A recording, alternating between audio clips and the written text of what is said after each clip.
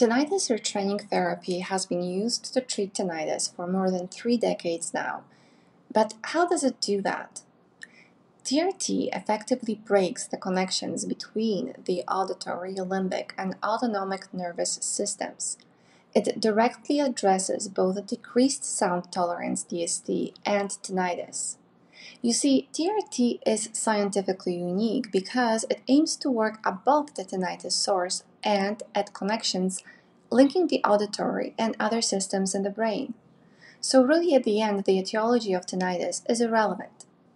It's worth noting too that the significance of TRT stems from its proven effectiveness, which has been clinically demonstrated time and time again. In addition, many university clinics have verified that TRT can successfully treat all types of tinnitus and somato sounds. For example, when you search Medline's website for tinnitus retraining therapy, you will find over 100 publications. And according to most of these publications, TRT alone provides significant relief to more than 80% of patients.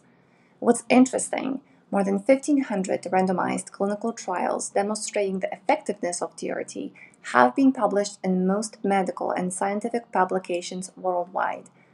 Yet, despite being universally accepted and proven to be the only successful tinnitus therapy, it still remains relatively unknown and underused in North America. Why this is happening is even more puzzling given that the medical and scientific communities in the United States and Canada also recommend this therapy. Yet the truth is quite simple. Regrettably, only some clinicians understand how to use TRT or even what it is. Our Metro Hearing and Tinnitus Treatment Clinic is one of the first clinics in Canada to use TRT successfully. In fact, for many years, we were the only clinic providing treatment based on tinnitus retraining therapy. For more information, please watch the new video that will be posted on YouTube soon.